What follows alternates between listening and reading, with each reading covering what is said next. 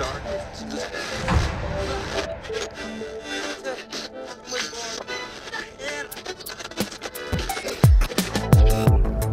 my name is Stefan Hotto, co-founder of XiVero. Our goal is the production of a portable, software-defined radio, easy to use and highly flexible.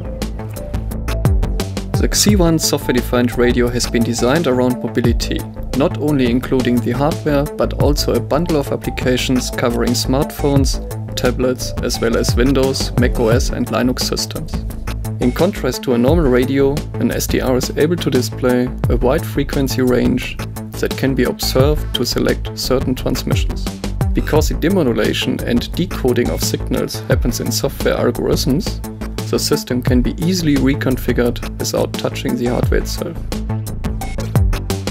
This tablet application prototype is an example for a wideband spectrum analyzer showing the power density spectrum of a 20 MHz bandwidth. It can be used for signal intelligence to find and identify unknown signal sources. The ADS-B prototype maps airplane position, speed, altitude, course, vertical rate and the flight number on a virtual radar screen by receiving the automatic dependent surveillance broadcast messages. Depending on the antenna position, airplanes up to 200 km away are detectable. Similar to ADS-B, the automatic identification system provides chip positions.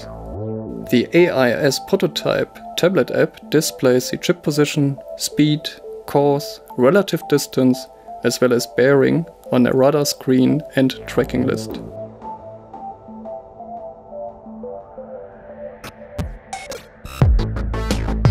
Just start up XiOne and step into a new world of radio frequency applications, without the need for special knowledge and therefore steep learning curves. To continuously enhance XiOne's capabilities, we like to encourage the maker community to develop their own applications. A well-documented application interface and a software development kit including code examples make it easy to start the integration of new applications. There's no need to install special drivers because all interfaces are based on standard network protocols, so it is simple to operate the device within all environments. A huge frequency range from 100 kHz up to 1.7 GHz opens up a wide field of operations. The built-in wideband amplifier ensures a strong signal-to-noise ratio to receive weak signals. Strong RF shielding assures a low level of crosstalk between the RF path and the processing unit to keep the noise level as low as possible.